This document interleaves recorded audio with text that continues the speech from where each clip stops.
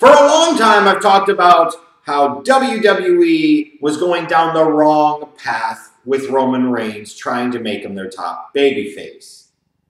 Now, what they were doing wasn't working. And you can't make people feel sympathetic towards a guy that deserves zero sympathy. So you're going to have to do something vastly different in order to get the people to finally embrace him. Now, I'm thinking going down option A. Apparently, life has decided to take us down option C. Holy hell. That escalated quickly. We've all surely heard the news by now, right? That Roman Reigns came on Raw last night and announced to the world that 11 years ago, coming right out of Georgia Tech, he successfully battled leukemia. And that his leukemia is back. And he will have to take time away from the WWE in order to fight it and get treatment.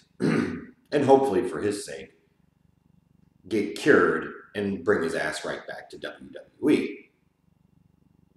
So life has decided we're going to go with option cancer, huh? Of all the things, that really truly goes in the, I didn't see that one coming. And all I have to say, Joe, is you did it once, and by God, you'll do it again. You're going to sit there and give that cock fist to cancer and bring your Samoan stud muffin ass back to WWE as quickly as you freaking can. And we could talk about so many serious things, but the reality is, I want to choose to put a positive spin on this. Me, of all people, I know, believe me, it almost doesn't feel right. But when I think about this is such a huge opportunity for Roman Reigns, the WWE. Roman Reigns is now the ultimate in sympathetic figures.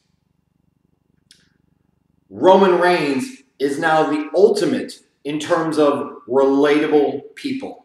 Because to think about how many people even watching just this video have either survived cancer themselves, had a friend, family member, coworker fight cancer and either survive or ultimately lose their battle with cancer. Cancer is something that has touched every single one of our lives in some way, shape, or form at some point in time. That's just pretty much an accepted fact. Now, all of a sudden, you've got this young man, early 30s, husband, father, international TV star, if you want to look at it that way. Height of his power, top of his game, peak of his life, if you would say. Now he is battling leukemia. He has another fight against cancer. How can you hate that? How can you hate him?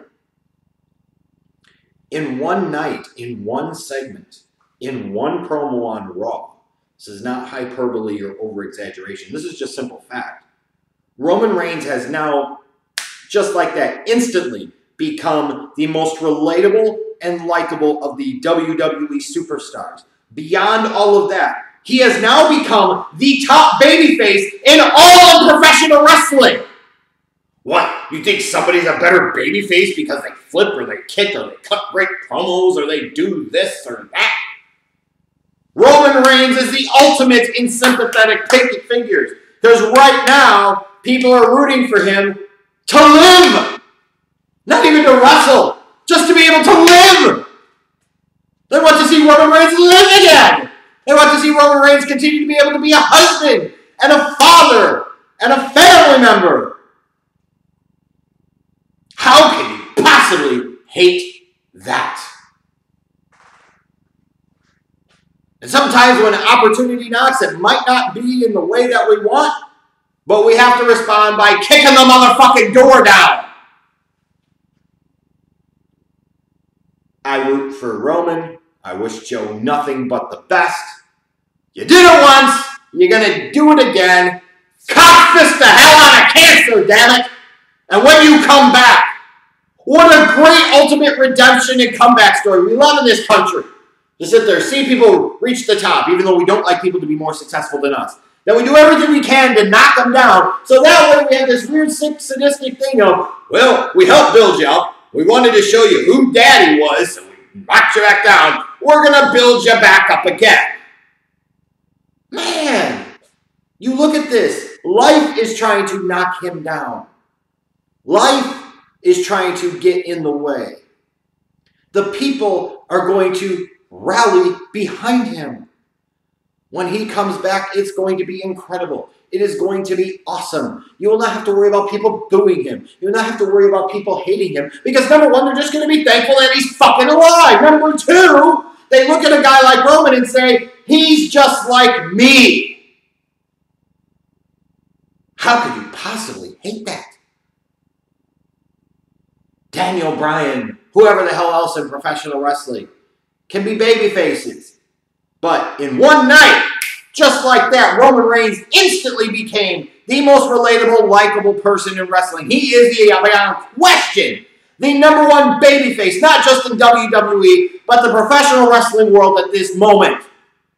And when you think about the opportunity to come back and tell that redemption story and tell that I had it all and I lost it and now I'm trying to get it back. Those are the stories that people love. Those are the stories that make people feel good about themselves and their lives. That I can overcome my obstacles. I can deal with my hurdles and barriers and challenges. Roman Reigns has the potential, when he beats leukemia, by God, he's going to go into true greatness land and be a role model, not only as a husband and a father, but just as a man. Good luck trying to boo that. Not the way you would want to do it. But this is arguably the greatest babyface turn in professional wrestling history. And again, I'm not trying to make light of it. I'm trying to see the light in the positive in all of this in a world that far too often makes too little damn sense. So many kids around the world that die because of this insidious disease called cancer. As people worry about taxes and fucking who's going to get healthcare coverage and this and that. And we sit there and fight these stupid wars over ego and oil and other commodities. We don't fight the wars that we should fight. Wars against poverty and more specifically, wars against insidious diseases like cancer. But Roman Reigns is going to fight. And Joe, by God, you're going to win. And when you do, I'll be rooting for your ass like the rest of them when you come the fuck back and take your place rightfully back atop the WWE food chain.